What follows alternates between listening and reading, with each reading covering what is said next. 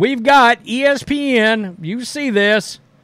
They have released their WNBA rookie rankings, and Angel Reese has overtaken Caitlin Clark as the top WNBA rookie based on advanced metrics? Is this a joke? You're tuning into Black and White Sports on YouTube. The no-holds-barred truth on sports.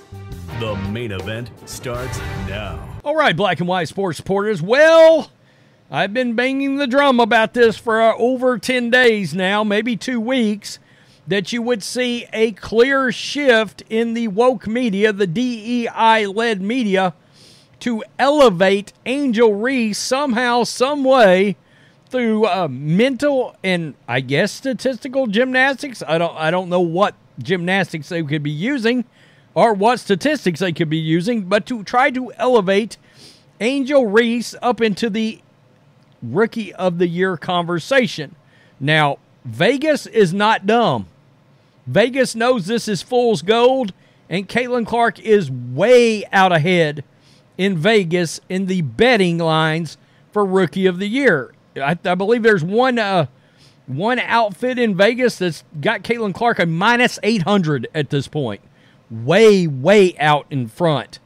And we came out of the triple-double win of Caitlin Clark against the Liberty going, okay, well, surely this is going to start quietening some of those calls. It didn't.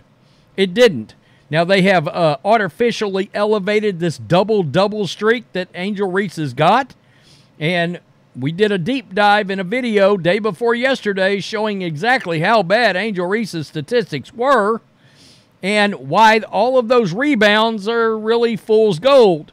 And then yesterday you had one of the most despicable actions we have seen in a sporting event where it was clear that other WNBA players are now plotting against Caitlin Clark to elevate Angel Reese. And I'm talking about the Atlanta Dream. As you could tell, they all conspired to make sure that Angel Reese got the ball again at the end of the game so she could reach 10 points and extend the streak. She only had 9 points. But they fouled her with 7 seconds left, made no sense, was nonsensical, and the streak continued. The streak is now a lie. All right? The streak is not now a lie, and I did a video on that earlier. So, far as the woke media goes, here we go. Let me switch over here. This is, of course, wins and losses. Chicago has got a better win percentage at a .429. Indiana's got a .391. They both got 9 wins on the season. The Indiana Fever are actually 6-4 in their last 10. The Chicago Sky is 5-5. But keep in mind, the Chicago Sky was a better team before the season started than the Indiana Fever were, all right? And Indiana is right there in the playoff conversation. Well, I thought a lot of that noise would stop.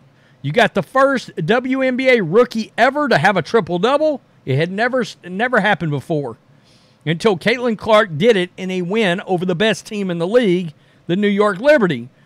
Then you had yesterday, which was a Christy Sides disaster special, but Caitlin Clark took that game over and was the first WNBA player in the history of the league with 25-plus points, 10-plus assists, 5-plus rebounds, 5-plus steals, and 5-plus three-pointers in a game.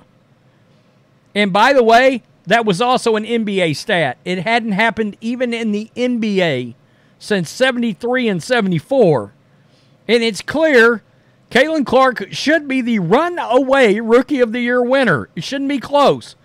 16.7, 5.9. She's averaging almost 6 rebounds a game. At 6 foot tall. Angel Reese is 6'4". And she is closing in on averaging 8 assists a game. By the way, you want to talk double-doubles? I mean, seriously? You want to talk double-doubles? She's got 4 straight games with at least 10 assists. With 19 points and 29 points thrown in there. But here we are. As we stand here today, we've got ESPN. You see this. They have released their WNBA rookie rankings. And Angel Reese has overtaken Caitlin Clark as the top WNBA rookie based on advanced metrics? Is this a joke? I mean, seriously, after the week that we just witnessed from Caitlin Clark, this is what ESPN releases. And as you can imagine, they got destroyed, and they are getting destroyed. Some are probably just calling this clickbait. This is an intention getter right here. They achieved that. Angel Reese is a missed layup merchant. And there is proof of that. I mean, seriously. Miss a layup, grab my own rebound. Miss a layup, grab my own rebound. Make shot. Over. Rinse. Repeat. Angel Reese is a stat pattern. The whole world saw it the last game. I mean, serious. No real reason for this other than clicks, quite honestly. Good job, though. I mean, seriously, ESPN just wants clicks. Come on now. Don't waste your time. Caitlin Clark is a minus 800 to win the Rookie of the Year. The race isn't close, as it shouldn't be. She does so many things well for her team, which is why she's accounting for more than 40% of their scoring. She is either involved by way of assist or scoring the actual buckets herself to a clip of 40%. Advanced metrics for Rookie of the Year. Laughing my ass off. Seriously. She throws the ball off the backboard to herself. Talking about Angel Reese. Fake news. Seriously. This is cap and we know it. Yeah, whatever. I mean, wow. Stat padding to get 10 points is wild. This is the video I did earlier today. Folks, this is at the end of the game with 10 seconds left. They threw the ball into her and they fouled her so she could get her points and keep her double-double streak alive. Seriously. Quote, advanced metrics, a.k.a. DEI. Can't give the privileged white girl the award she deserves. America is rigged. I mean, God, come on. Angel Reese is literally stat padding every single game just so she can get a double-double.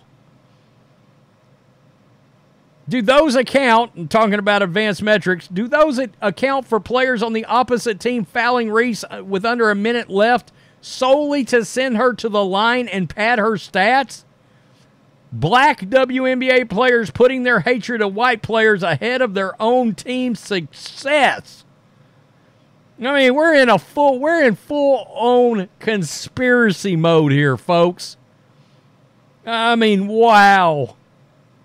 Gonna be a close race. CC should take it, though. We all know Clark is the real Rookie of the Year. Y'all gonna be real mad. Yeah, this is nuts. When you have to push a fake argument and make up new stats, basically, hey, Elvis Jr., yeah, right. ESPN with the agenda against CCIC, quote, advanced metrics. Clowns. This is wild. I mean, wild. Y'all clickbaiting now. Y'all down this bad? I mean, God. Oh, it's ESPN Bet. ESPN Bet's got her at minus 800. Angel's way up at a plus 450. I mean, that's insane. This one's a minus 850. Clickbait. God. Look at the stats. CC's better. Yeah. No shit. It's wild. It is wild. Yeah. Mr. Rogers, put your clown mask on.